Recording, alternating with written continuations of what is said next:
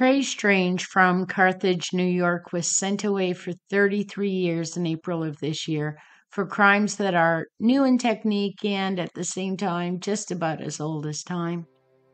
He helped a teacher at a private school in Pennsylvania to collect sexually explicit photos from minors, turning our most vulnerable kids into objects and victims.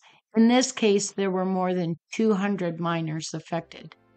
And it was not Strange's first time through the courts on similar offenses. When he was a minor himself, he had gone through court-mandated sex offender treatment for offenses he committed then. Andrew Wolf was a teacher at the Springside Chestnut Hill Academy in Philadelphia. He worked with kids and exploited them and would be sentenced in March 2023 to almost 39 years in prison. The pair were coercing young boys into sending them photographs.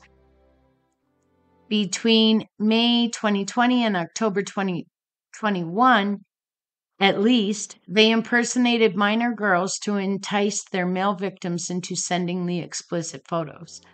Strange sent more than 27,000 messages and 4,000 images over social media.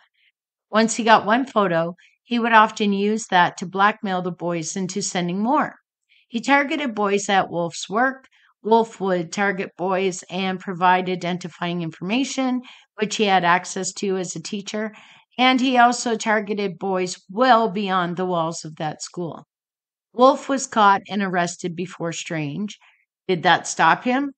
Did he realize the jig was soon to be up and stop? No. He continued to exploit, blackmail, and extort kids. He will have to register as a sex offender and cannot have electronic devices that aren't approved by a probation officer.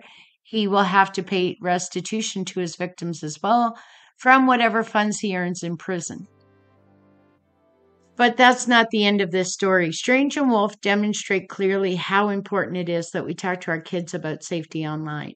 Their entire worlds are lived online nowadays, and we need to equip them with the tools to navigate that world safely. Thankfully, there are a lot of places to go for information and a lot of good folks out there to help with technology that is rapidly changing and information that, frankly, can be challenging just to keep up with. To start with, there are some websites. Their links will be below if you're watching this on YouTube. Otherwise, Google is just a few keystrokes away.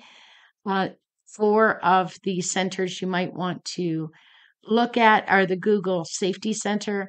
The Consumer Reports provides tips on keeping kids safe online, as does the Federal Trade Commission in the United States and Protect Kids Online in Canada.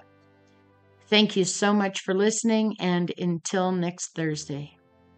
If you're enjoying these videos and want more, don't forget to subscribe and turn on your notifications so that you don't miss any videos. Thank you for watching. We really appreciate it.